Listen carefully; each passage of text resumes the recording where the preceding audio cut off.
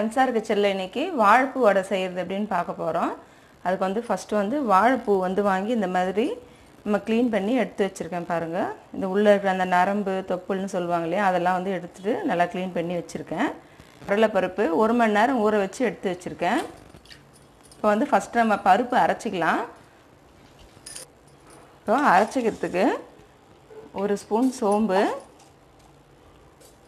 போட்டால் நல்லா வாசனையாக இருக்கும். அதுக்காக தான் சோம்பு சேர்க்குறது. 2 துண்டு இஞ்சி இந்த மாதிரி தோல் சீவி கட் பண்ணி வச்சுருக்கேன். 4 பச்சை மிளகாய், பூண்டு ஒரு 5-6 பல். சின்னதாக இருக்கிறதுனால நான் கொஞ்சம் அதிகமாக போடுறேன். பெருசாக இருந்துச்சுன்னா நீங்கள் 4 பல் போட்டாலே போதும். இப்போ பருப்பு வந்து இதிலே சேர்த்துக்கலாம். தண்ணி இல்லாமல் போட்டுக்கணும்.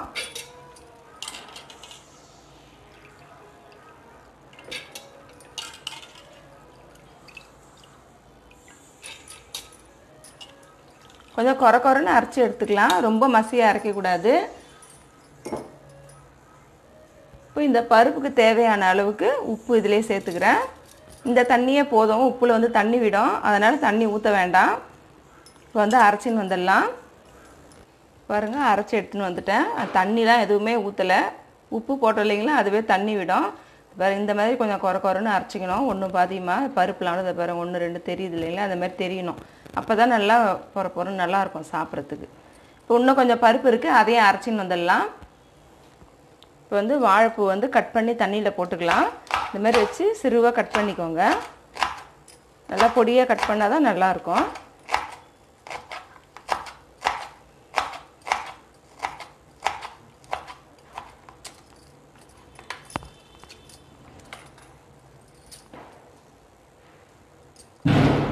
கட் பண்ணதும் உடனே தண்ணியில் போட்டால் தான் நல்லா வெள்ளையாக இருக்கும், இல்லைன்னா கருத்து போயிடும். எல்லாத்தையும் இதே போல் கட் பண்ணி எடுத்துக்கலாம். பாருங்கள், கட் பண்ணி எடுத்துட்டேன். இப்போ வந்து இது நல்லா தண்ணி பிழிஞ்சிட்டு மாவில் போட்டுக்கலாம்.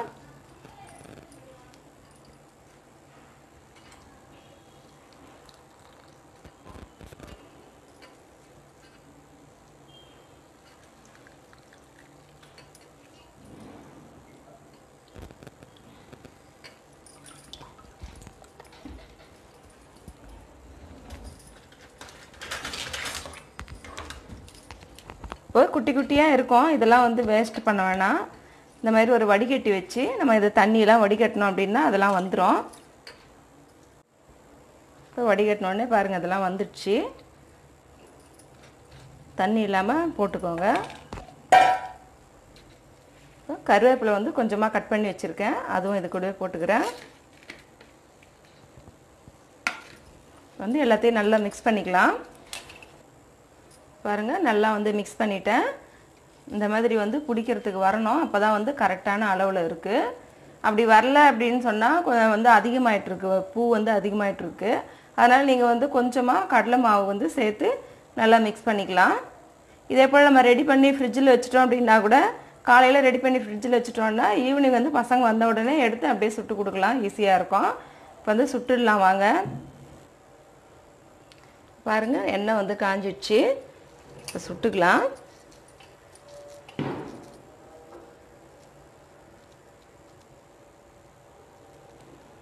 உங்களுக்கு எந்த சைஸில் வேணுமோ அந்த சைஸில் போட்டுக்கோங்க.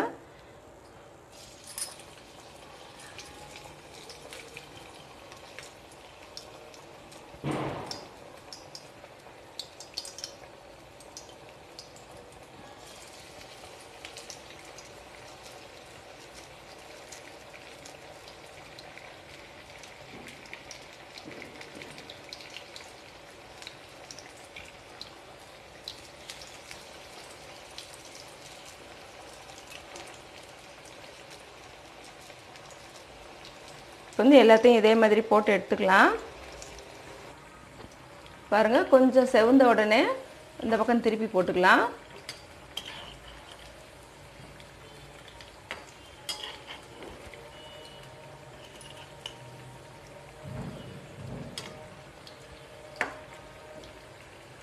இன்னும் கொஞ்சம் நல்லா செவக்கட்டும். பாருங்கள், நல்லா செவந்துடுச்சு. பாருங்கள், இந்த மாதிரி இருந்தால் போதும். இது கரெக்டான அளவு. இப்போ வந்து எடுத்துடலாம். வாழைப்பூ வடை ரெடி ஆயிடுச்சு. சுட சுட ஈவினிங் ஸ்நாக்ஸோடு சாப்பிட ரொம்ப டேஸ்ட்டாக இருக்கும். பாருங்க, ஒன்று புட்டு காமிக்கிறேன் பாருங்கள். நாங்கள் பாருங்கள், நல்லா மொறு மொறுன்னு நல்லா இருக்கும். டேஸ்ட்டாக ட்ரை பண்ணி பாருங்கள். உங்களுக்கும் ரொம்ப பிடிக்கும். பிடிச்சிருந்ததுன்னா லைக் கொடுங்க. ஒரு லைக் கொடுத்துட்டு ஷேர் பண்ணுங்கள் உங்கள் ஃப்ரெண்ட்ஸுங்களுக்கும். சப்ஸ்கிரைப் பண்ணுங்கள்.